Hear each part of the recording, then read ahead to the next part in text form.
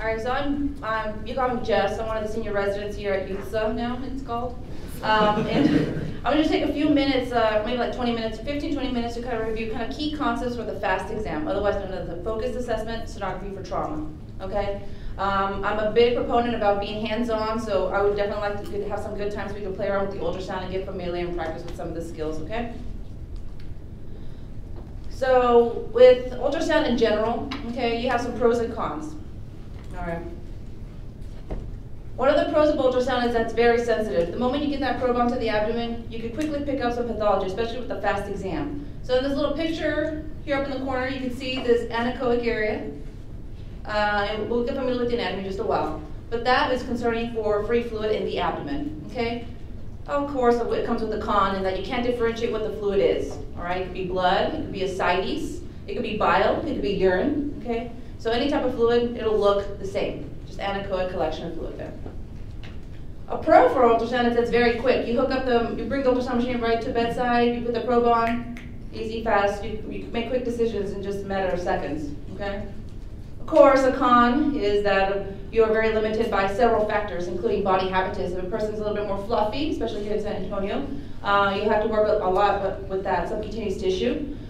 Whether a patient has different anatomical variety, including maybe they just recently ate, so there's a bunch of bowels that are kind of obstructing your vision or the view, or if they have some kind of trauma and they have subcutaneous emphysema, and it's obstructing your view, creating this little shadowing effect, okay?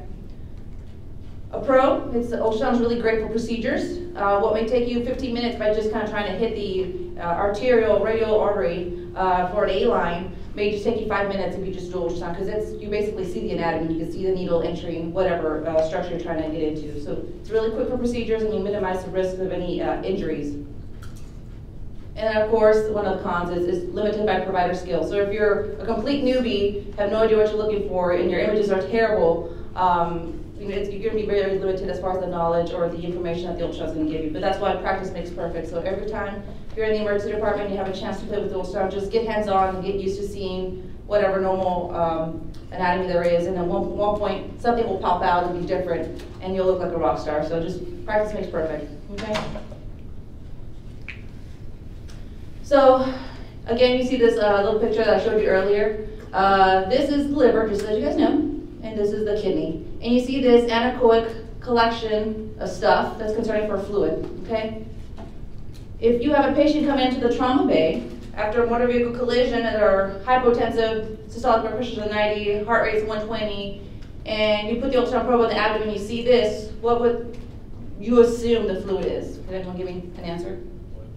Blood, okay? So this person is immediately going to the OR for next lab, all right? What if it's a cirrhotic patient coming in and my stomach hurts, they've been having fever, and they have this really distended abdomen? Then what would you assume this anechoic fluid is? Ascites. Okay. So then you may consider maybe an interferential spontaneous bacterial peritonitis as a probable issue for, or probable answer for his abdominal pain. If you have a 23-year-old female with acute abdominal pain, real in distress, tachycardic, hypotensive, and then you do the FAST exam and you see that again, then what would you assume may be going on? Ruptured ectopic until proven otherwise. Other things that it could be, maybe a hemorrhagic cyst that's bleeding, okay? But definitely ruptured ectopic. So you gotta use context clues whenever you're doing an ultrasound, okay? So let's review anatomy really quickly. And it's important to get familiarize yourself with anatomy, because when you're doing the ultrasound, you wanna make sure you know what you're looking at, okay? And quickly interpret just the ultrasound in general, just to interpret things correctly. So when it comes to abdominal pelvic cavity, you have the visceral and parietal layers, right? This pink area here is the greater sac, which in cross-section, this baby blue area is also the greater sac, okay? And you have the lesser sac, this baby blue area here, which correlates with that darker blue area here in cross-section, okay? Familiarize yourself with this, okay? The pink area, the greater sac, is further divided into two areas, the supra and infracolic areas, and it's divided by the transverse mesocolon right here. Okay, so everything up here is the supracolic, and here is the infracolic. All right. It's important to kind of know at least the general anatomy, because fluid tends to travel in different areas in the abdomen, whether you're in a standing position or a supine position. Okay. So for instance, If someone comes in after some trauma and they've been standing for a long time, they come with abdominal pain, and you put the ultrasound, okay? Where would you assume, where would you think is the most gravity dependent on someone who is standing for a long period of time? Where would the fluid most likely collect? Speak up. Exactly, yeah, so somewhere in the pelvis, okay? That is the most gravity dependent area when you consider the abdominal pelvic area, right? The pelvis is the most gravity dependent area. Let's say the person is supine for a long period of time. They're MBC, maybe they self-extracted, and they're on the ground for maybe 15 minutes until the EMS shows up. Where would the fluid, let's say they have some kind of liver laceration or splenic laceration, they've been lying on the ground, where would you feel or where would you think maybe the fluid would collect in the abdomen?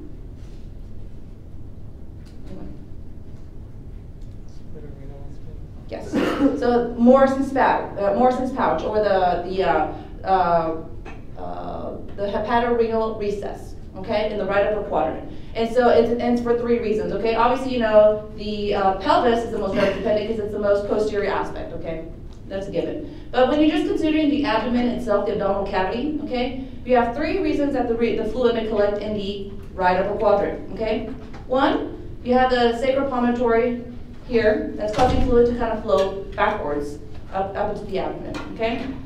Two, you have the phrenicocolic ligament in this left upper quadrant that's kind of high up, okay? And I'll have a little analogy for y'all, but it's pretty high up, so then fluid or blood, but you have like a laceration of sorts, blood will travel down towards the paracolic areas, here the ascending and descending colon. Blood will go from the phrenicocolic ligament down to the paracolic area and kind of transfers over to the right upper quadrant. So you have the sacropromontory that's causing blood or fluid to go up towards the abdomen. You have this peak over here that's causing blood to go down over here. And then three, the right upper quadrant or Morrison's pouch is the most posterior part of the abdominal cavity. Okay, so three reasons why blood tends to collect in the right upper quadrant. Okay? So think about Mount Everest here. If you think about the peak, okay, you got the spleen being kind of the peak of the mountain, and Morrison's pouch over here being kind of the base. And of course, the most gravity dependent of all parts is the pelvis, so down here by the cliffs. Okay? Does that give you a good idea where to find fluid? Most part in the abdomen? Okay. So when doing ultrasound at the FAST exam, we tend to use either one of these probes, the phase array probe or the curvilinear probe. Okay? It is a low frequency probe that tends to go a little deeper into the structures of the abdomen. Okay? Do not go busting the linear probe because that's for higher frequency, that's for more superficial type of structures like veins, arteries, whatnot. Okay? So the phase array or the curvilinear. And when you hold the probe, for the most part, I try to tell folks that the marker, this little dot here, tends to go to your thumb all the time, okay? And this marker correlates with this little green dot on the side of the screen. You'll see when you get to practicing in the lab real quick, okay?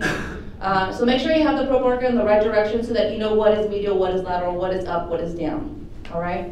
And when doing ultrasound, you make sure you do one movement at a time. Don't go do multiple things because then you're just gonna get all sorts of confused, okay? So you could obviously put pressure, tilt, you could rotate, and then there's this other one that I like to call rocking. So when I say, can you center the image, I'm gonna ask you to rock the probe, and essentially instead of moving like tilting, you're gonna be moving the other way. Probably doesn't make any sense. We'll play around with it in the lab, just so that you can center the image appropriately in the screen, okay? But essentially, probe marker towards your thumb or towards the patient's head, okay? So I have a perfect male specimen here that's trying to show us an example of how you do a FAST exam, okay? So whenever you're doing a FAST exam, you start up with the right upper quadrant. Remember we discussed the anatomy. Fluid tends to collect in the Morrison's pouch a lot more frequently just because of the anatomical structures and the ligaments and whatnot. So always look in the right upper quadrant first. If it's positive, you already have your answer, especially in the trauma, go to surgery, okay? So, so in the right upper quadrant, this line represents like the probe, probe footprint, and this red dot indicates the marker. Okay, so make sure that the marker is pointing towards the patient's head whenever you're doing the right upper quadrant view. All right, and hold the probe like this. Don't be so awkward and be holding it all sorts of weird. Okay, make it comfortable for yourself. So hold the marker like that. All right, with the probe marker towards the patient's head. When do the subxiphoid view, okay, marker towards your thumb. All right, and hold it as such. Okay, some people like to hold it like this, and they're kind of doing all sorts of weird movements. Make it comfortable for yourself again. So hold it just like that, kind of you're impaling their heart, okay? Then the left upper quadrant, you kind of have to like hold the probe, and you see how the person holding the probe, you have to change the way you're holding it every time. But make it comfortable for yourself, and most of the time, depending on patient habitus, you may have to knuckle up against the bed and kind of aim upwards, okay? But again, probe marker towards the patient's head, all right? And then the last view is a suprapubic area, okay? And kind of hold it as such with the probe marker towards your thumb, okay?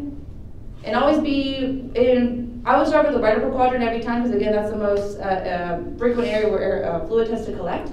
But be succinct and systematic every time. Right upper quadrant, subxiphoid, left upper quadrant, suprapubic, so you don't forget a certain area. Sometimes when the adrenaline's rushing, you're freaking out, you may forget the subxiphoid area because you want to go to left upper quadrant. So do a circle every time so you know you're not missing in a certain area, okay? So when it comes to the right upper quadrant, just reviewing the anatomy, what it looks like in the ultrasound. Again, probe marker here. This little stripe here is a diaphragm. You see some of the liver, the kidney, and you see some, the paracolic gutter right here. Okay, depending on how skinny the person, you may be able to see some of the vertebral shadows here, vertebral body shadows. But this is what you're looking for in the right upper quadrant. You want to see all three structures here: diaphragm, liver, kidney. Depending on how cooperative the patient is, you may ask them to take a deep breath, just so that the diaphragm comes into view. Okay. So again, we've already seen this image multiple times. Any anechoic collection is concerning for fluid, whether it be blood, bile, urine, ascites, okay? So that would be positive. Oftentimes when you see the right upper quadrant, you may see like a mirror artifact. That is the liver here, you'll see the liver structure and you familiarize yourself. You'll see the liver up above the diaphragm, and that's a little weird at first. And that's normal, okay?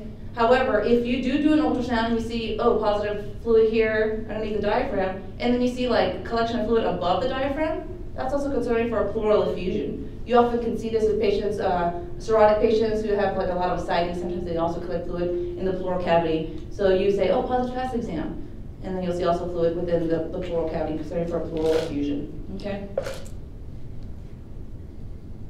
The subxiphoid view. Again, you're kind of impaling the patient up in the subxiphoid area. And what you're looking for is the heart itself and the pericardial sac. So you see this little white line? That's a pericardial sac. And you'll see part of the liver kind of getting in the way there. Okay? So that's what you're aiming. You'll see the heart contracting. Sometimes it won't be as positive as this, but this is pretty obviously positive. You'll see a bunch of fluid collection around the heart. It's a pericardial effusion. Okay? And sometimes it could be as subtle as this. Just a little bit. Okay? And this picture actually is an example of a cardiac tamponade physiology, in which when the heart is supposed to be relaxing, the right ventricle collapses because there's so much fluid there. Okay, but that's essentially a positive subxiphoid view. Okay, normal, there's no fluid, it's the heart. That's positive. One thing, please do not be confused. Sometimes it can happen. If someone is a little bit fluffy, a little bit more adipose tissue, they can have an adipose, a little bit of adipose tissue around the heart and may look like free fluid, but it's not. So as an FYI, kind of a little star asterisk for that little situation. In the left upper quadrant, again, you see the diaphragm, this little stripe here, the spleen, and the kidney. Okay? Same concept on the left upper quadrant. Oftentimes you can see kind of mirror artifact where you see what looks like the spleen, but above the diaphragm. You're like, why the heck does he have a spleen above his diaphragm? It's a slug. Okay, that's a normal view. All right. Oftentimes you can get, I think the left upper quadrant is probably the most difficult view to get because you have to work between between the ribs, and then you have the stomach in the way, some of the bowels, so you may have to rotate the probe oftentimes, so you may see some stomach getting in the way, kind of obscuring your view. And it gets even more difficult when people do not have a spleen, okay? The spleen is an organ that has lots of blood, and it acts as a medium to transfer the sound, and you can get better views. If you don't have a spleen, then the view in the left upper quadrant will be very difficult to see, visualize. So here's an example of a positive fast exam. The fluid on the right upper quadrant is between the liver and the kidney, right? On this side, it's between the diaphragm and the spleen, all right? So you really want to get a good view of that diaphragm, this stripe here. If you need to have the patient maybe rotate a little bit more towards you or ask them to take a deep breath, if they're cooperative, it's very important to get a good view of that diaphragm to visualize any free fluid between the spleen and the diaphragm. So this is positive, okay? You could also see here, this is also a positive fast scan. Here's a kidney, here's a diaphragm. You have some free fluid here. It's not as anechoic as that one here. And this is because this patient has maybe a little bit delayed presentation, and they have actually coagulation already formed, okay? And that's a little bit positive blow right there, the anechoic collection. Good. And then, of course, the last view is a suprapubic view. And, of course, it differs between males and females and whether they have the anatomical structures like the uterus and whatnot. But in the female view in suprapubic, you do a transverse view, and you see the square here, that is the bladder, all right? And the circle down here is the uterus. You rotate that probe marker up towards the patient's head, and that will change. The bladder will now look like a little bit of a triangle, and you actually see the uterus kind of coming up behind it. Okay, so you can see sometimes the vaginal stripe, the uterus, the endometrial stripe, and the place where you want to find fluid here is between what structure? In the pelvis. The uterus. Rectum and the uterus. Rectum and the uterus. Yes. Otherwise known as the pouch of Douglas. Okay, so you'll see it somewhere over here. All right. For the male, of course, you'll see the bladder again looking like a square. You may think, oh my gosh, that's free fluid. Nope, those are his seminal vesicles. Okay. And you can see the prostate. And same thing, if you turn the probe marker towards the head, you'll see kind of similar presentation with the bladder looking like a triangle. And the one place you want to look for a male is between the colon and the bladder, okay? Here is a positive fast. You got the bladder here looking like a square, and then the anechoic collection of fluid. All right? Pretty easy. So multiple limitations to fast exam. One, whether you have the, what are they called? The windows. That is, you have blood-filled organs. The liver and the spleen, like I just told you, if you don't have a spleen, you're not going to be able to get the good view of that left upper quadrant. So it's important that you have these structures available so that the sound can travel through them and you can see the structures a lot better, as well as the bladder. If the bladder's full of urine, you're able to get some good views, but if there's no urine in the bladder, the view would be a little bit obscure, okay? Of course, scars. If someone's had multiple surgeries in their abdomen, their ligaments are not going to be the normal ligaments that you may think. The fluid may collect in different areas, whether it be the paracolic gutters or more predominantly in the left upper quadrant. So be knowledgeable of your limitations. If someone has multiple abdominal scars, the fluid may not collect in the areas that you may think. And of course, the scars themselves can also cause your image to be very limited or kind of obscure. Of course, if you're nice and fluffy, obese habitus can limit your views as well. Lots of subcutaneous tissue you have to work through. Again, if your bowels are in the way, I know those of us who are involved in the ultrasound research, we've had some people who maybe just ate lunch, and I'm trying to get a view of the inferior vena cava, and I can't because their bowels are just peristalticing. I'm trying to press the bowels out of the way, but it's very difficult to get some good views. So bowels can get in the way, as well as that, like I said earlier, subcutaneous emphysema. If someone has a pneumothorax or there's air underneath their tissue, when you're trying to get images, the gas may cause artifact and shadowing that can limit your views again, as well as edema. Someone with cellulitis over that skin can cause kind of cobblestoning effect, and your images can be limited. And of course, the number one limiting factor is, of course, if you're a complete noob to ultrasound, okay? When you first get exposed to this, it's very difficult. I'm trying to say, look, this is a kidney, and you're like, what the heck are you looking at? Everything looks great to me. So just familiarize yourself, practice time again, get used to what's normal anatomy, and you'll pick up on it eventually, okay? So takeaway points. Right upper quadrant is the most sensitive area, okay, especially if you're supine. Right? Remember the way the ligaments are all arranged in your abdomen, the right upper quadrant is the most gravity-dependent area, if it's just the abdomen itself. But the most extreme gravity-dependent area is the pelvis itself. Okay? The right upper quadrant is the number one area to look, and look between Morrison's pouch, in between the liver and the kidney. The left upper quadrant, it's a little bit different. Check between the diaphragm and the spleen. Okay? And of course, like I said, the pelvis is the most gravity-dependent area if you think of the abdominal pelvic area. All right? So those are key points. We're going to go to the lab and go play some and kind of familiarize yourself with the ultrasound. We're going to have to rely on some of the volunteers here. Possibly one of your great classmates can help us take a look at their tummy. Hopefully they don't have any free fluid, because then we'd probably freak out a little bit, especially if you're female. Okay. Any questions or concerns? No? Criticisms? No? All right, well, let's go place them. You guys haven't signed in. You can do that as well.